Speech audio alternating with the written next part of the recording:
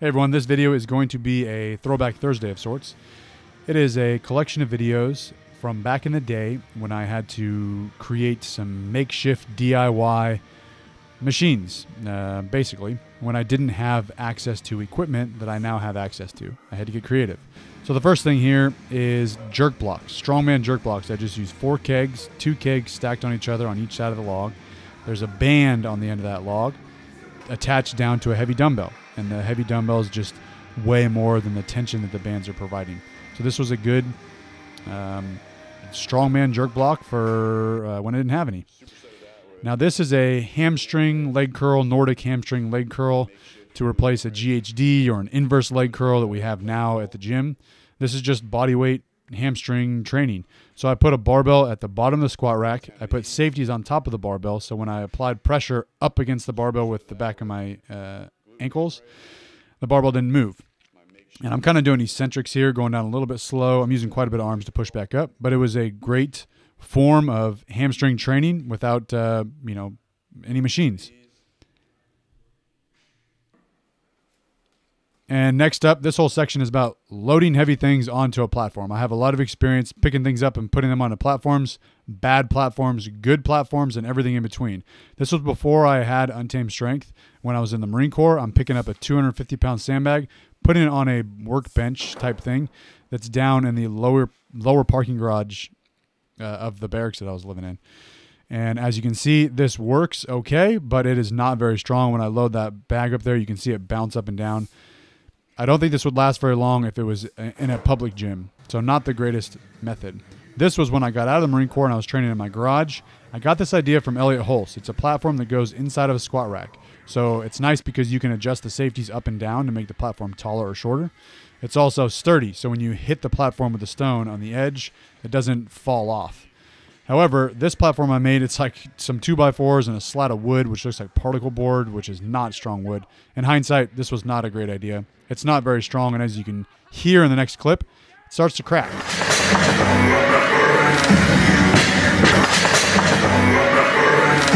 And eventually, the whole thing just goes crumbling down. Thankfully, it didn't hurt my brother's foot. So when I got my own gym, I didn't have a stone loading platform, so I used 2 tractor tires. This worked well. It supported really heavy weight, although it's kind of like a giant oversized carnival game for adults because you dump the ball in and it's stuck there. When I was doing this, I just wanted to do this once, one and done, so I knew if it dropped in there, I didn't care. I just moved the tires. But if you had something to block that hole up top, that might work better. The next method was the same as the first method that I did in my garage. I just reinforced this. So I made, these are like 4x4 wooden posts that I chopped up, put together, and put plywood on top, not particle board. So this was strong. I never had any issues with this platform. It was the floor that had the problem. When we dropped stones onto the concrete floor and just one horse stall mat, we destroyed that floor. And I actually rolled my ankle on a hole underneath the horse stall mats just walking by. So this platform worked. Now we have steel platforms, but this worked for maybe a home gym. Now this was back extensions. Jerk blocks, lay on the jerk blocks, punch nugget back there, putting some pressure against the back of my legs so I can do back extensions. You need a training partner to do this. Okay, back extensions. This one was not a good idea. This is probably the worst idea I've had. So I'm doing some sort of back extension row. I don't know what I was thinking here, but it's 2 tires stacked. My heels are on the inside lip of the top tire, and as you can see, by my feet, that tire looks like it's lifting up a little bit. So if I had more weight in my hands or I weighed more, that tire might go flipping the wrong direction. So this is not a great idea. Don't do this. All right, banded deadlifts. So I didn't have a deadlift platform. I didn't have band pegs. I just used heavy dumbbells, put bands through them, and then draped it over the barbell to do speed work or just banded deadlifts. I should have put some more space between these dumbbells because there's like no tension at all on those bands, maybe a little bit at the top. But banded deadlifts without band pegs. There you go. Okay, this was anchor chain drag. So I had to drag an anchor chain at California's Strongest Man this year, and I wanted to simulate that. Now, what's unique about an anchor chain is that it's heavy throughout the entire anchor. It's not just like a sled drag where it's all the weight's at the end in the sled. So I have some chain here attached to a heavy sled, and I put a bunch of 35s stopped with carabiners down this chain. So the whole thing is ridiculously heavy. And the reason this is so hard is you have weight throughout the entire chain. You have weight in your hands, not just 10 feet away from you at the back of the sled. So it's wanting to pull you down. Your upper back is taxed. This really does feel like an anchor chain. And I was really patting myself on the back for coming up with this idea.